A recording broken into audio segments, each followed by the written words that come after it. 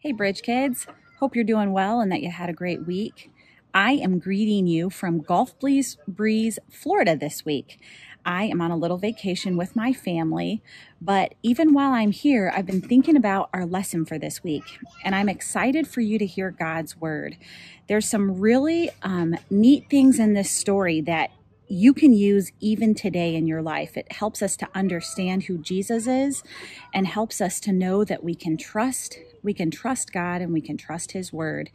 So if you'll grab your Bibles today and turn to Acts 12, we will continue in our journey through the New Testament.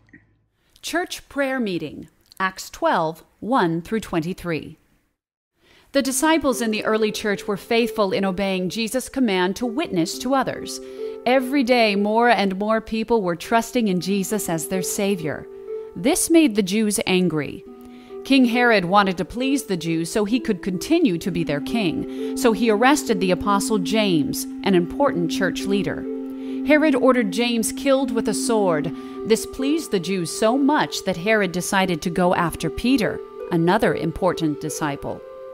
Herod arrested Peter, but he could not kill the apostle right away. He had to wait until after Passover. Herod imprisoned Peter and assigned 4 soldiers at a time to guard Peter. 2 soldiers were chained to him, one on each side. One soldier guarded the first prison door, while another soldier guarded the second door. The church was concerned about Peter.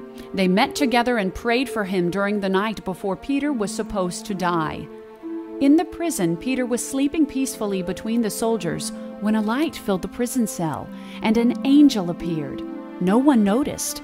The angel had to hit Peter in the side to get him to wake up. "Get up," the angel said as Peter's chains fell off. "Put on your sandals, wrap your coat around you, and follow me." Of course, Peter did as he was told, but he was not quite sure this was real. He thought it might be a dream. He followed the angel through the first set of doors, then through the second set. None of the guards startled. Finally, the angel led Peter to the iron gate leading to the city. The iron gate swung open all by itself. Peter and the angel walked out of the prison and down the street. There the angel suddenly disappeared. Peter was alone, and no one knew he had escaped. When Peter realized he was not dreaming, he knew God had sent an angel to deliver him from Herod. Peter decided to go to the home of a lady named Mary. Peter knew the church members would be praying there. Peter knocked at the gate. A young servant girl named Rhoda came to see who was there. She recognized Peter's voice, but instead of unlocking the gate, she ran to tell the others that Peter was at the gate. Of course, no one believed her. When Rhoda insisted she had heard Peter, they said she was just so worried about Peter that she was imagining he was there. Meanwhile, Peter continued to knock at the door of the gate. When the Christians finally opened the gate, they saw Peter and were amazed. Everyone was talking at once, but Peter raised his hand for them to keep quiet. He told them how he had escaped from prison and told them to tell the church leaders in Jerusalem. Then Peter went away to another place where Herod would not find him. The church members' prayers proved to be too powerful for Herod. The next morning, the soldiers were upset when they could not find Peter. Since they had slept through the entire escape, they had no explanation for King Herod. Herod searched everywhere for Peter but could not find him. Herod decided the soldiers should be put to death. Sometime later, Herod went to another part of his kingdom and gave a speech. He wore his shiny royal robe as he sat on his throne. As he began to speak, the people shouted, "It is the voice of a god and not of a man." Herod liked being called a god. Instead of telling the people that he was just a man, he let them continue calling him a god. Immediately, the angel of the Lord put a disease of worms in Herod's body. He later died of the illness. God judged Herod for letting people give him the glory that only God deserved. God showed he is awesome and powerful by letting Peter out of prison and by striking down Herod.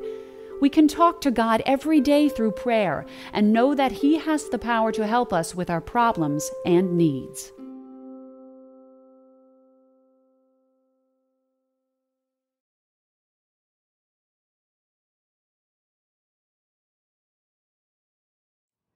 Well, what'd you think?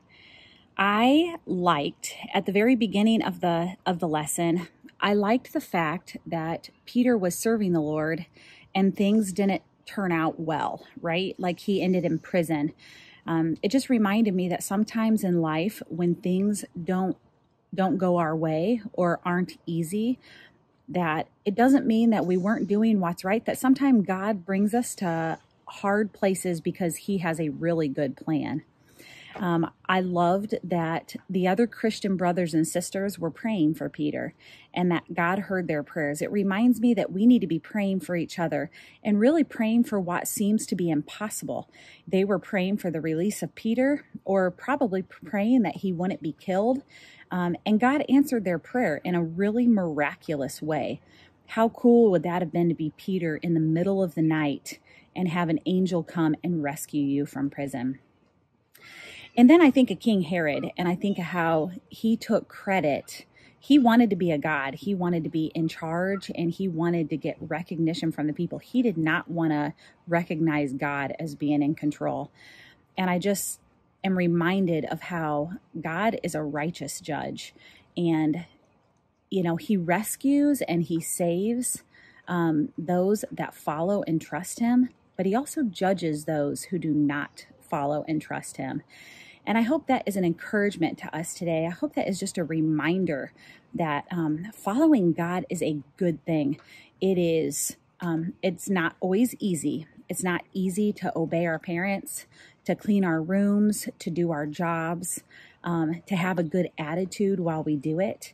But in the long run, we are going to be like Peter. We're going to see God work in miraculous ways. And the alternative is that we're not like Peter and we're like King Herod. And while he was in charge and was a great, strong man, he died being eaten of worms because he was judged for wanting to be God. Just a really neat passage and a neat reminder to us today. So I hope you enjoyed, maybe learned or were reminded something about God today. I hope you guys have a great week, and I hope that you will think about and be praying for our Christian brothers and sisters. I hope you have a great week, and I look forward to seeing you all soon.